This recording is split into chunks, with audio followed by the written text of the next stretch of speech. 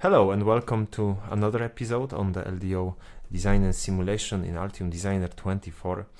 Today I will focus on step response for the output voltage. So we will observe how the output voltage responds to a sudden increase in the load current.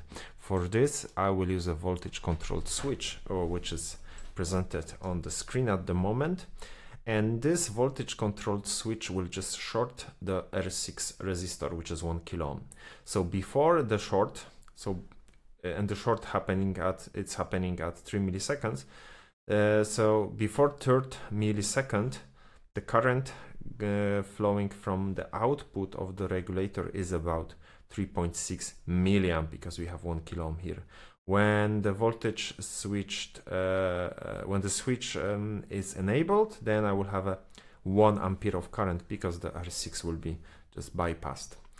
Okay, and today I will also use another, a different operational amplifier to be used as an error amplifier, just to present you, or just to fight against the valley that we can observe when the 1 ampere of output current is flowing from the output, and when it's connected in a very short amount of time. So there is a huge slew rate of the current. Well, you can observe it actually on this plot here. Let me change just one option, because I like to have the plots zoomed in the same together with the different plots. So now you can see when I'm zooming here, the current. Okay, I don't know what's exactly the scale here, but you can see it's definitely a very, very steep current current sink. Okay, let's begin with a feedback loop that we have added in the previous episode to increase the stability of the loop. We can double check the bandwidth of the loop with the values presented on the screen. You should be familiar with this circuit from previous episodes. I will also make the bold waveforms so you can be easily to follow up. Okay, so we have like 1 kilohertz, 2 kilohertz, 3 kilohertz, and the bandwidth then is limited by this RX1 CX1. I will just increase this CX1 to increase the bandwidth. Let's make it 100 or 10 picofarads first. Let's push the LM358 to the limit. AC analysis. It's 1 megahertz, 1 microvolt, 1 volt per microsecond. Okay, we see a very huge spike at the magnitude. Let's do the transient just to observe the ringing, because now we should see pretty nice ringing. Yes, and we see. Okay, I will dump it with another network that will connect the output to the feedback node by this RC component, so we should be able to dump this unwanted oscillations. First of all, let's run the AC sweep just to observe if we have increased or decreased the peak. Yes, the peak is definitely decreased. Let's see if we can live with this peak for a while.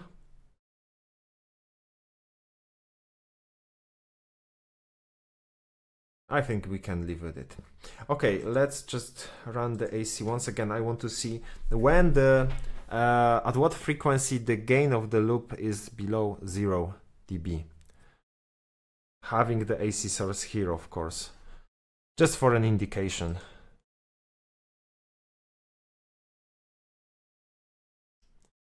Okay, and so it's about 20-30 kilohertz. 20-30 kilohertz. Okay, let's get back to transient analysis, transient plot.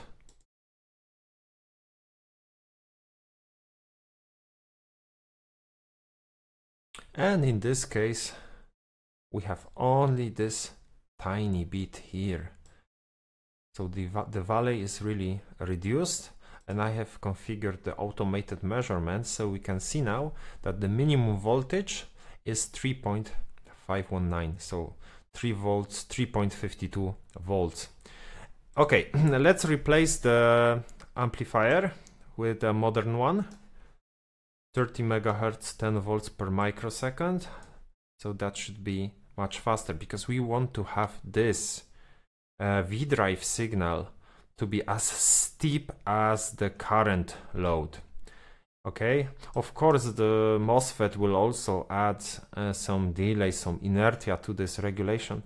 However, having a faster operational amplifier should always help you, and can also make some issues with the stability. Let's run first the AC sweep.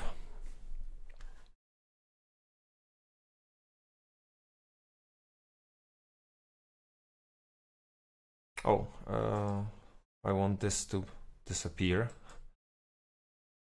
And now, okay, then we in the previous case with LM358 we had 30 kilohertz. Now we had more than 100 or almost 100 kilohertz of the loop bandwidth. There is a tiny peaking. We can live with this. The phase is looking good. There is the phase is always lagging, so we are stable. Let's observe the transient.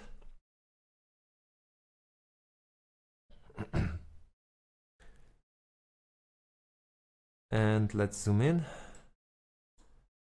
Good, that looks pretty good. And okay, we jumped from the 3.52 to 3.58, so the valley at the output voltage is pretty well reduced. And let's observe also in this scale, the output voltage, the V-drive signal. As you can see, it's also much steeper in this case. Let's get back to LM358 and let's do the transient simulation only, just to compare those two plots. Let's run it again.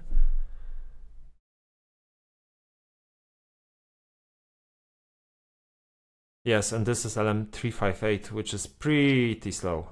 The previous amplifier was much faster, the LT1630. Okay, let's get back to our faster operational amplifier to be used as an error amplifier. Let's run the transient. And let's try to push this amplifier to the limit. So let's reduce. Okay, let's reduce what we can reduce here. I don't know. Let's go to AC first.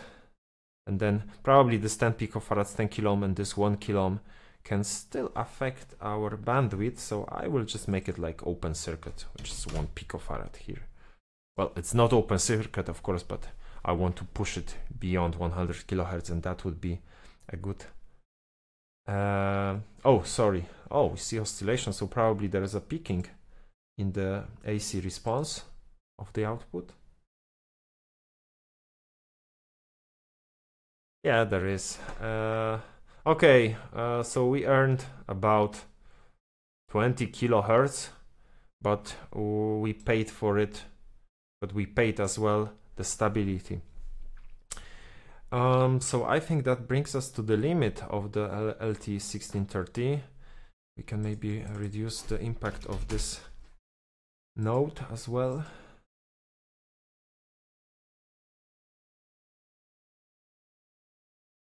Okay, a huge peaking, so that's not the way to go.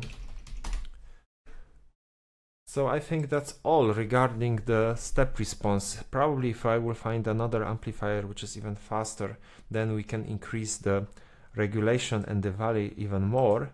We can go back to transient. It's not good transient response with this peaking and with these oscillations.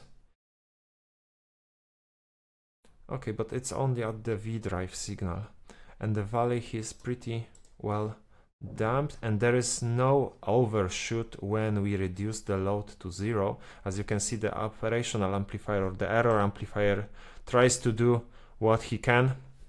5 volts, 5 volt is the power supply, so it almost touches the floor, the 5 volt, because it sees that there is a no more need of a 1 ampere of current, so we need to close, turn off the Q1 MOSFET as fast as we can get. Okay, so I think that concludes today's episode. Thank you for your attention. Have a great day.